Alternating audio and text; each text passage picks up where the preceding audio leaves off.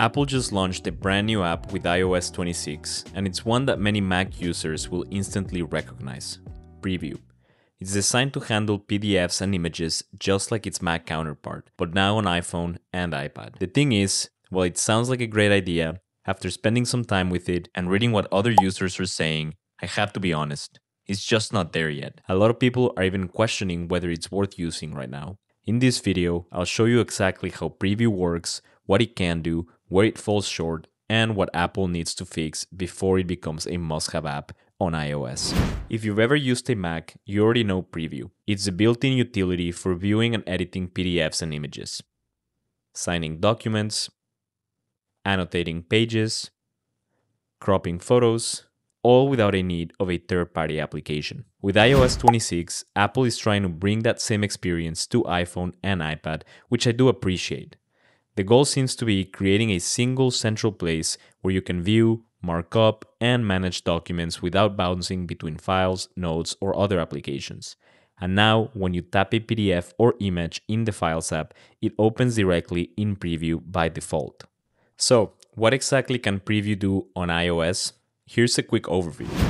You can view PDFs and images in a simple, distraction-free interface. You can also annotate documents with a familiar markup tools like draw, highlight, add text, or insert shapes. You can also sign documents digitally, and if you already have a saved signature on your Mac, it will absolutely show up on your iPhone and iPad.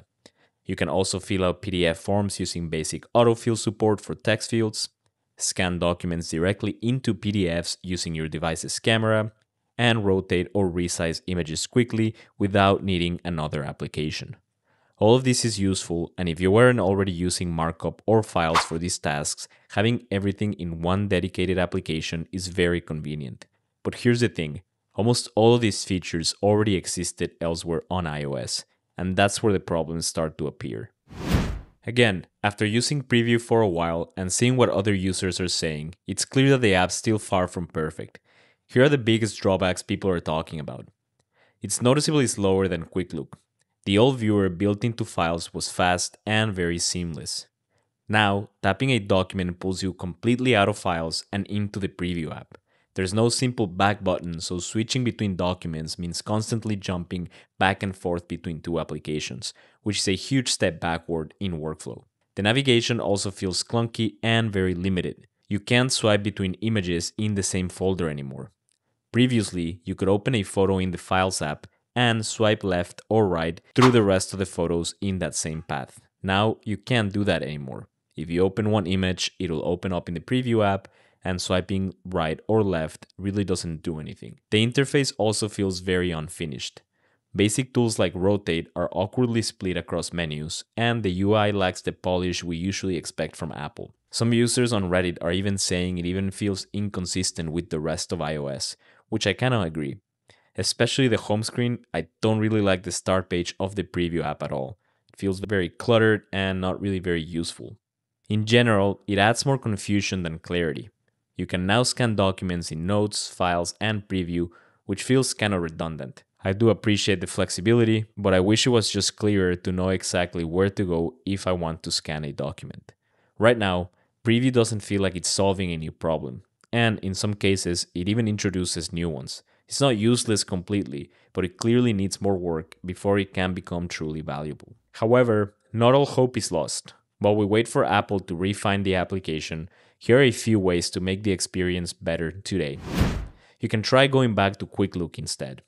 If you long press a file in the Files app, you can choose Quick Look and you can preview it right there without leaving the application.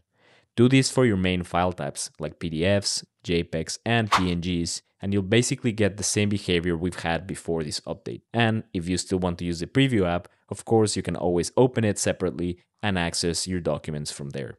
For reading long PDFs, I recommend sending them to the Books application. If you're reading longer PDFs and really need that start where you left off feature, you can actually send the file to the Books app. It does remember your last page viewed, so it's a great workaround until Apple adds this functionality to the Preview app. Or, if you prefer, you can remove the Preview app completely. If the new workflow is slowing you down, just simply uninstall Preview and go back to the way things worked before. It's not a perfect solution and it might change how some files open, but for now, it's a simple way to avoid the extra friction. So that's the new preview app in iOS 26, how it works, where it struggles, and how you can work around its current limitations. Right now, it feels more like a first draft than a finished product. It's slower, clunkier, and missing many of the features that makes preview so powerful on macOS. That said, there's real potential here. Having a dedicated built-in app for PDFs and images could eventually simplify workflows. The markup tools are still excellent, digital signatures work well across devices, and scanning documents directly into PDFs is genuinely useful. If Apple builds on this foundation, improves the navigation, adds the missing features, and polishes the UI, preview could become an essential part of iOS. But for now, it's just not there yet. It's functional, but it feels more like an early version of something that could become great. Whether you decide to use it now or wait for future updates will depend on your workflow, but there's definitely potential here. What about you? Have you tried the new preview app yet? Are you using it, or do you think it's unnecessary right now? Let me know in the comments below, and if this helped you decide, don't forget to subscribe for more deep dives into Apple's built-in applications. Thanks for watching, and I'll see you all in the next video.